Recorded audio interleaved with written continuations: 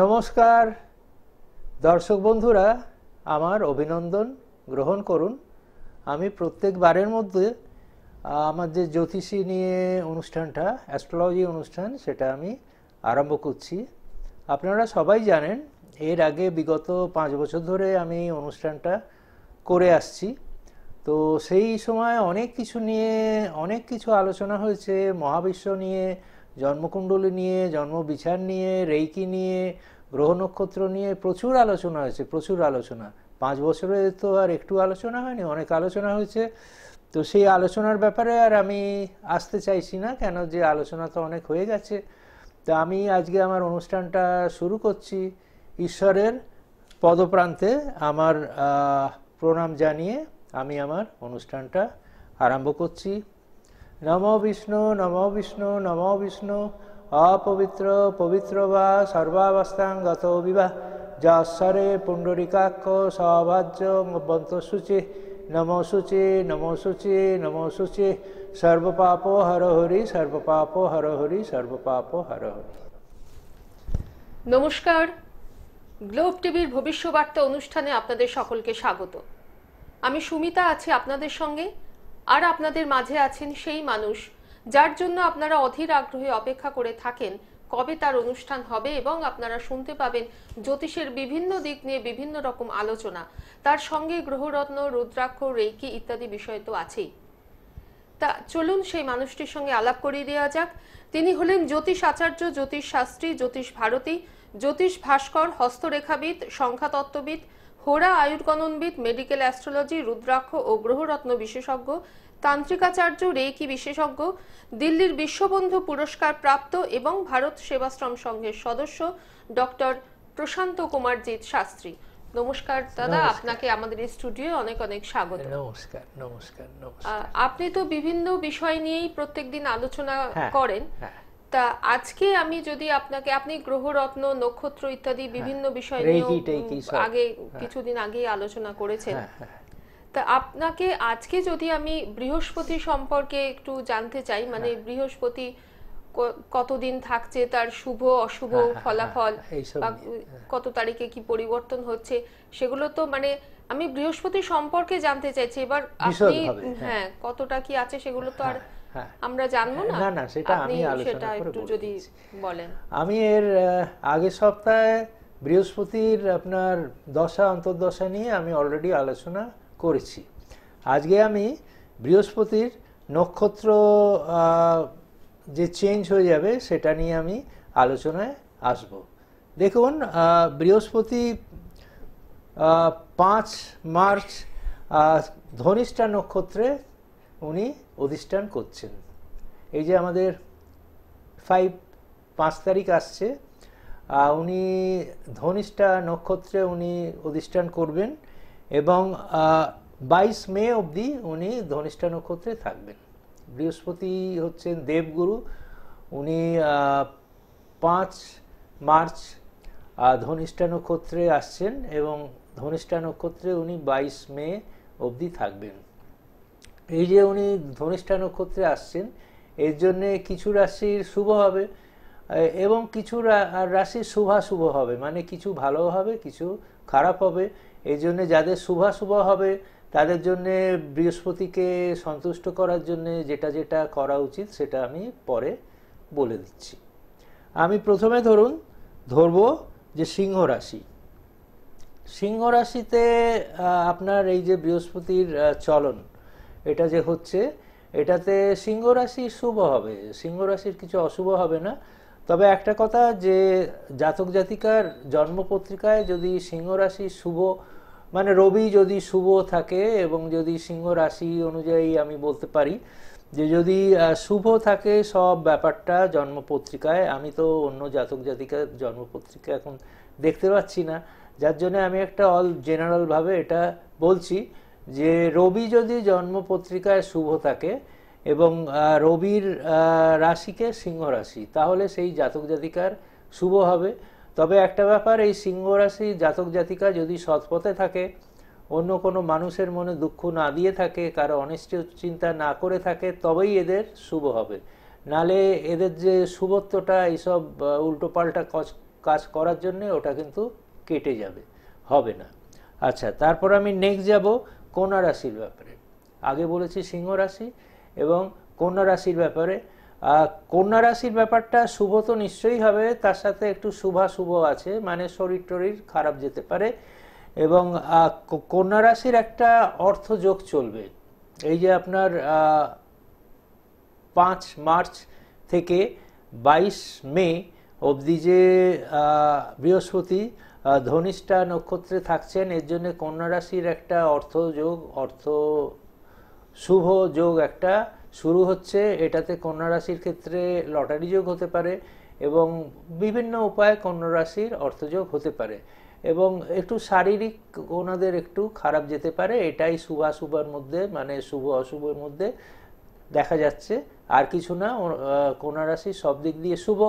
কিন্তু একটা ব্যাপার, ওই আমি একটু আগে বললাম যে কন্যা রাশির জাতক জাতিকা এরা যদি খুব শুভভাবে থাকে, কারো অনিষ্টার চিন্তা না করে থাকে এবং মানুষকে সাহায্য করে থাকে, তবেই এইসব শুভ ফলগুলো এরা পেতে পারে। কিন্তু লোকের মনে যদি দুঃখ টক্ষ দিয়ে থাকে, তাহলে এই শুভ ফলগুলো তাদের কেটে যাবে, তারা কিন্তু শুভভাবে এই ফলগুলো পাবে না। আচ্ছা, এবার আমি যাব তুলা রাশির ক্ষেত্রে। তুলা রাশি দেখুন, তুলা হচ্ছে শুক্রের ঘর, শুক্রের ঘর তুলা রাশি। তুলা রাশির শুভাশুভ না, তুলা রাশির শুভযোগ। যেমন সিংহ রাশির বলেছি শুভযোগ, সেই রকম তুলা রাশির কিন্তু শুভযোগ। এখানে কোনো শুভ অশুভ যোগ নেই, একদম টানা শুভযোগ যাচ্ছে। এবং কন্যা রাশি, এই তুলা রাশির ক্ষেত্রে সবই শুভ, অর্থযোগ, ঘরবাড়ি হতে পারে, গাড়ি কিনতে পারে এবং ভ্রমণ হতে পারে। এই ধরনের যে শুভ ব্যাপারগুলো ঘটবে, এগুলো সবই ঘটতে পারে এই ধনিষ্ঠা নক্ষত্রে বৃহস্পতির অধিষ্ঠানের জন্যে 22 মে অবধি। কিন্তু ওই আমি একটু আগে বলে দিয়েছি যে তুলা রাশির জাতক জাতিকাও যদি একটু শুভভাবে থাকেন, কারো মনে দুঃখ টুক্ষ না দিয়ে থাকেন, যদি শুভ ভাবে এনারা মানুষের উপকার টুপকার করে থাকেন, এনাদের কিন্তু শুভ ফল ঘটবে। আমি শেষ বলবো বৃশ্চিক রাশির ক্ষেত্রে। দেখুন, বৃশ্চিক রাশির ক্ষেত্রে সব শুভযোগ। এখানে আমি সিংহ রাশির ক্ষেত্রে বলেছি শুভযোগ, শুধু কন্যা রাশির ক্ষেত্রে বলছি শরীর টরীর খারাপ থাকতে পারে একটু। তাছাড়া অর্থযোগ, এই অর্থযোগটা আবার অন্য রাশিদের নেই, এটা কন্যা রাশির ক্ষেত্রে আছে। এবং তারপরে বলেছি তুলা রাশি, এবং শেষ আমি বলছি বৃশ্চিক রাশির ক্ষেত্রে। বৃশ্চিক রাশির ক্ষেত্রে সব শুভযোগ, কোনো অশুভ যোগ নেই। এনাদের বাড়ি গাড়ি হতে পারে এবং অর্থযোগ হতে পারে, এদের সব কিছু ভালো, শরীর টরীর ঠিক যাবে, কোনো খারাপ কিছু এদের নেই। কিন্তু ওই একটা ব্যাপার, এরা বৃশ্চিক রাশি যেসব জাতক জাতিকা আছেন, এনারা যদি শুভভাবে থাকেন, মানুষের অপকার চিন্তা না করেন, উপকার করে থাকেন, তবেই এনাদের শুভ ফলগুলো ঘটবে, নালে নাও ঘটতে পারে। এবার আমি বলছি যে কন্যা রাশির ক্ষেত্রে আমি যে বলেছি যে শুভ এবং অশুভ চলবে, এই অশুভ যোগটাকে কাটাতে গেলে বৃহস্পতির মন্ত্র জপ করতে হবে 108 বার করে। এবং বৃহস্পতির যিনি মাতৃসম, তিনি হচ্ছেন মা ধন্যা। মা ধন্যা, এই ধন্যার পুজো পাঠ করতে হবে। এবং অধিদেবতা হচ্ছেন ব্রহ্মা, এনার পুজো পাঠ করতে হবে। এবং বৃহস্পতির যিনি দেবী, বৃহস্পতির দেবী হচ্ছেন মা তারা, তারা মায়ের পুজো পাঠ করলেই এই যে একটু অশুভ যোগ দেখা যাচ্ছে, সেটা কিন্তু কেটে যাবে। নমস্কার। বৃহস্পতির পর এবার যদি আমরা শনির কথা জিজ্ঞেস করি আপনাকে, মানে শনির মহাদশা, এটা আমরা বলে থাকি যে শনির মহাদশা, এই শনির মহাদশা কত বছর থাকে, বা এর থেকে যে গ্রহের অন্তর্দশা ইত্যাদি ইত্যাদি সম্পর্কে, মানে দশা অন্তর্দশা কথাটা আমরা শুনেছি, তো সেই শনির মহাদশা কত বছর থাকে বা এই সম্পর্কে শুভ অশুভ ইত্যাদি যদি আপনি একটু বিস্তারিত বলেন। আমি এবার শনিদেবের নিয়ে সবকিছু মানে আলোচনা করছি। জন্ম ছকে শনিদেবের যে দশাটা আরম্ভ হয়, শনির দশা সবাই বলে, এবার শনির দশা পড়লো। তো শনির দশা জন্মছক অনুযায়ী যদি শনির ক্ষেত্র শুভ থাকে, তাহলে তাদের কিন্তু খুব শুভ হবে।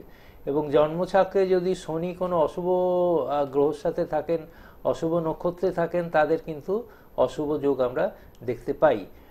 আমি বলে দিচ্ছি, যেমন ধরুন শনির দশা সাধারণত 19 বছর চলবে। যে জাতক জাতিকার জীবনে শনির দশা আরম্ভ হবে, সেটা তার জীবনে 19 বছর ধরে চলবে। এটাতে শুভাশুভ হবে কেন, যে আপনার শনি থাকবে, তার সাথে একটা করে অন্য গ্রহ থাকবে, শনির দশা এবং একটা গ্রহ থাকবে তার অন্তর্দশা, যেটা আমি আগের প্রোগ্রামে বৃহস্পতির ক্ষেত্রে আলোচনা করে দিয়েছি।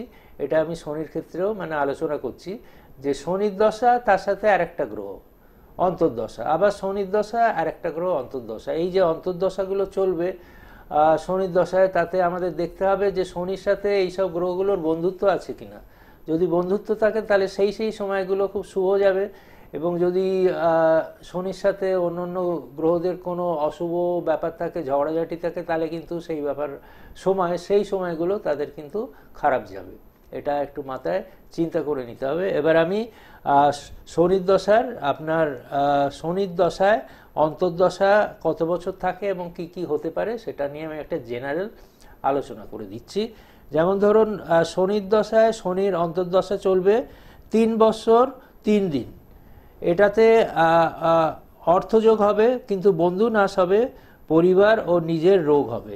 এটাতে একটা রোগজনিত আছে ব্যাপার, কিন্তু আপনার অর্থযোগ হবে, এগুলো কিন্তু হবে। এটা 3 বছর চলবে, 3 বছর 3 দিন এটা কিন্তু চলবে। এরপর আমি যাব শনির দশায় বুধের অন্তর্দশা। শনির দশায় বুধের অন্তর্দশা, এটা 2 বছর 8 মাস 9 দিন চলবে। এই শনির দশায় যখন বুধের অন্তর্দশাটা চলবে, এটা আপনার 2 বছর 8 মাস 9 দিন চলবে। এটাতে সৌভাগ্য হবে ও মান সম্মান হবে, মানে শনি বুধ যখন এক জায়গায় থাকবে খুব শুভ হবে এবং মান সম্মান হবে, এগুলো খুব মানে ভালো ব্যাপার ঘটবে। তারপর আমি যাব শনির দশায় কেতুর দশা। এটা 1 বছর 1 মাস 9 দিন চলবেন।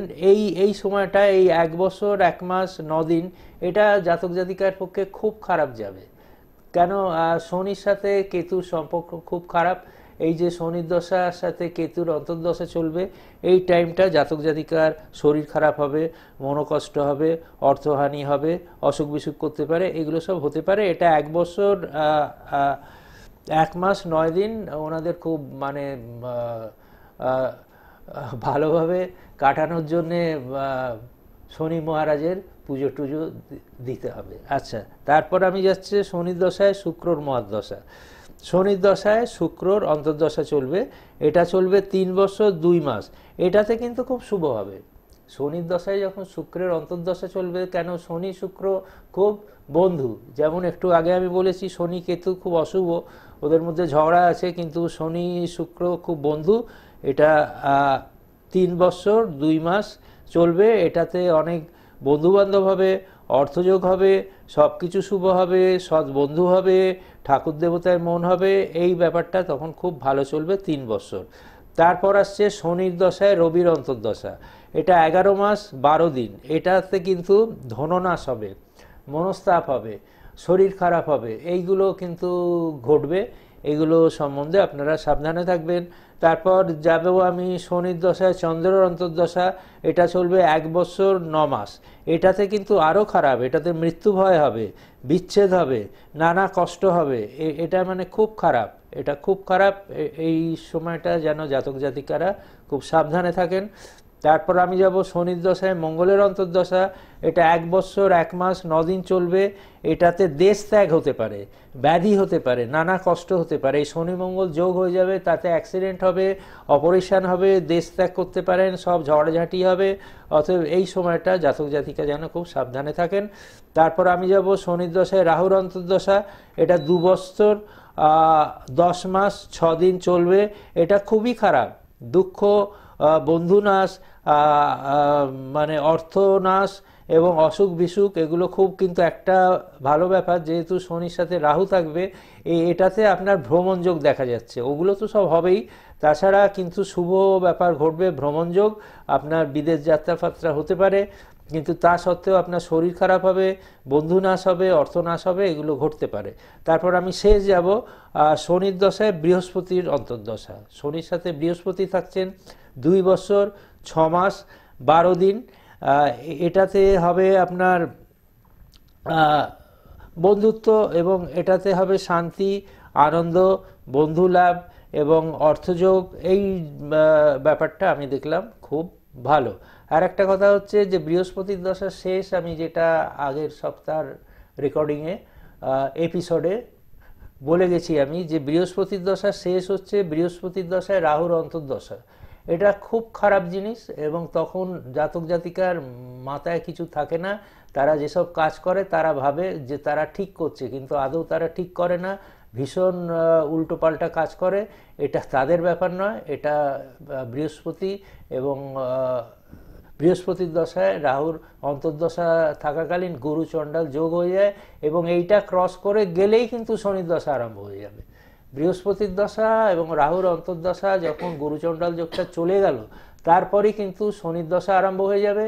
কেন যে ওই বৃহস্পতি এবং রাহুর যে অন্তর্দশায় জাতক জাতিকা যেসব খারাপ কাজ করেছে তার ভোগ, মানে তার যেটা আপনার বিধির বিধান, এটা কিন্তু শনিদেব তার পরবর্তী যে 19 বছর ওনার কন্ট্রোলে এসে যাচ্ছে, উনি কিন্তু সেটা দেবেন। ন্যায় করে থাকলে ন্যায় হবে বিচার, এবং অন্যায় করে থাকলে সেই সব অন্যায় বিচারগুলো ভোগ করতে হবে। নমস্কার। বৃহস্পতি শনি এগুলো নিয়ে তো আলোচনা করা হলো। এরপরে যদি আমরা যে জন্মপত্রিকায় ভাবের বা ঘরের যে কারকতা, হ্যাঁ, সেই কথাগুলো আমরা শুনেছি, যা এই যে জন্মপত্রিকায় ভাবের বা ঘরের যে কারকতা, এতে কি কি ফল লাভ হতে পারে সেটা সম্পর্কে আপনি যদি একটু আলোচনা করেন। এই বিষয়টা বোধহয় এর আগে আমাদের কোনো পর্বে আলোচনা করা হয়নি। না না না, এপিসোডে আমাদের যে এতদিন ধরে চলছে তাতে এই ব্যাপারটা নিয়ে আমরা আলোচনায় আসিনি। আজকে আমি আলোচনাটা করে দিচ্ছি। এটা দেখুন, এটাকে আমরা জন্মপত্রিকার ভাব বলি বা ঘর বলি।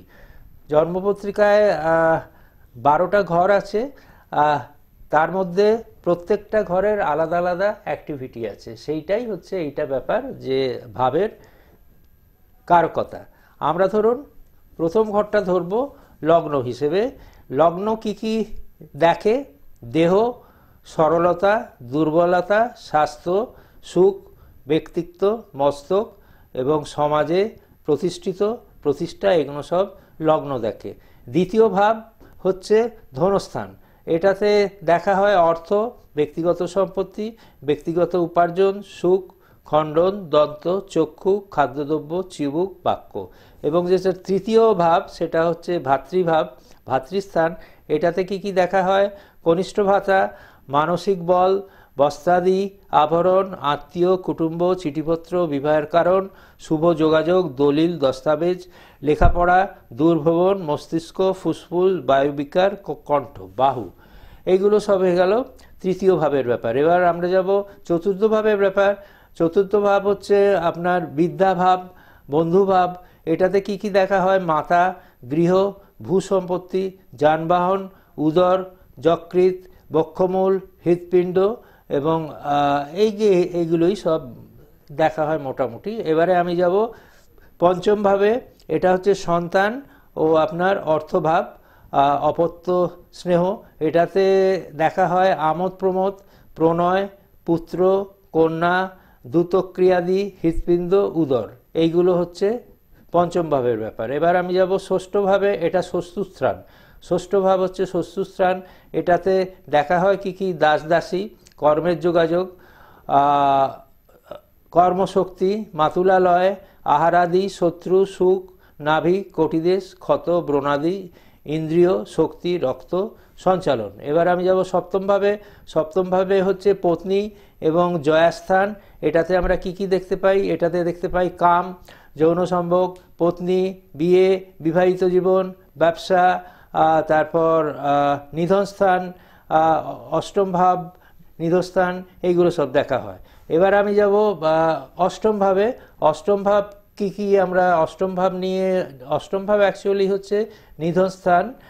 আমরা এটাতে আয়ু দেখি, মৃত্যুস্থান দেখি। এটাতে আমরা কি কি দেখি? নিধনস্থান, পরিণাম, বিচার, জীবনী শক্তি, আয়ু, রক্তপাতাদি, দুর্ঘটনা, বিনা চেষ্টায় প্রাপ্তি, উত্তরাধিকারী সূত্রে সম্পত্তি লাভ, উজ্জ্বদেশ, সর্বশেষ পরিণাম। এবার শেষ আমরা এসে গেছি প্রায়। এবার যাচ্ছি নবম ভাবে। নবম ভাবে হচ্ছে ধর্ম ও ভাগ্যস্থান, এটাতে কি কি দেখা হয়? তীর্থযাত্রা, ধর্ম, গুরু, মস্তিষ্ক, গৃহ নির্মাণ, যানবাহন আদি, পিতা, উরোদেশ, মস্তিষ্ক, জলপথ, বিদেশ যাত্রা, বিচারালয়। আমরা নবম ভাব অবধি এসে গেছি। এবার আমরা যাচ্ছি দশম ভাব, কর্মস্থান। এটাতে আমরা দেখি প্রতিষ্ঠা, সম্মান, যশ, কর্ম, সাফল্য, উন্নতি, স্থিতিভাব, প্রয়োগ, জানু, উচ্চ পদমুক্তি ও রাজার অনুগ্রহ লাভ, জীবিকা, প্রবাস, এগুলো আমরা সব দেখি। এবার যাব আমরা একাদশ ভাবে। একাদশ ভাবে খুবই একটা গুরুত্বপূর্ণ জায়গা এটা। এটাতে আমরা দেখি আয়স্থান, লাভস্থান, কর্ম পদ্ধতি, এগুলো আমরা সব দেখি। একাদশ ভাব ধরে আমরা বলতে পারি বন্ধু বান্ধব, পুত্রবধূ, কন্যা, সংঘ, সাহিত্য, জ্যেষ্ঠ ভাতা, পিতৃব্য, সংজ্ঞা, বাণিজ্যের লাভ, অলাভ, এগুলো সব। এবার শেষ আমরা যাচ্ছি দ্বাদশ ভাবে। দ্বাদশ ভাব হচ্ছে ব্যয়স্থান। এটাতে আমরা কি দেখি? দূরভ্রমণ, দান, ব্যয়, শরণাদি, সুখসজ্জা, রাজদণ্ড, অবরোধ, দীর্ঘস্থায়ী রোগ এবং পঙ্গুত্ব, পায়ের পাতা, ঝামেলা, বিদেশ ভ্রমণ, আধ্যাত্মিক ক্ষেত্রে খুব মানে সুন্দর ব্যাপার, অলৌকিক ক্ষেত্র, এইগুলো সব ভাবের যে ব্যাপারগুলো আছে সব আজকে আলোচনা করে দিলাম। এত সুন্দর আলোচনা শুনতে শুনতে আপনারা অনেকেই হয়তো ভাবছেন যে ওনার সঙ্গে যোগাযোগ করবেন। সেই যোগাযোগের জন্য আমি ফোন নাম্বারটা একবার বলে দিচ্ছি, 9433807573। আর একবার বলছি 9433807573।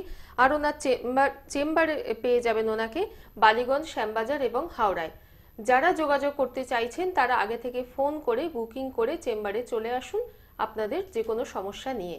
এখানে আর একটা কথা আমি বলে রাখি, যেটা আমি প্রথমে বলিনি, সেটা হচ্ছে যারা নিয়মিত এই অনুষ্ঠান দেখেন তারা তো জানেনই, আর যারা আজকে নতুন দেখছেন তাদের জন্য এটা বলে দিই যে উনি শুধুমাত্র একজন অ্যাস্ট্রোলজার বা একজন জ্যোতিষী নন, উনি কিন্তু একজন আন্তর্জাতিক খ্যাতিসম্পন্ন মিউজিশিয়ান, অর্থাৎ উনি বিভিন্ন ধরনের ইনস্ট্রুমেন্টস বাজান। এখানেও উনি বাজিয়েছেন এই অনুষ্ঠানে, যেদিন উনি জ্যোতিষ চর্চা না করে ওনার ইনস্ট্রুমেন্ট শুনিয়েছেন আপনাদেরকে। সিনথেসাইজার তো আপনারা শুনেছেন, এছাড়াও কিন্তু উনি পিয়ানো অ্যাকর্ডিয়ান, ড্রামস ইত্যাদি বিভিন্ন ইনস্ট্রুমেন্ট উনি বাজাতে পারেন, এবং যার জন্য সারা পৃথিবীব্যাপী যত এই ধরনের মিউজিশিয়ানদের যত অর্গানাইজেশন আছে প্রত্যেকে ওনার এই মিউজিক শুনে এতটাই ইন্টারেস্টেড এবং খুবই তাদের ভালো লেগেছে, সেই জন্য তারা ওনাকে তাদের গ্রুপের সদস্য করে নিয়েছে।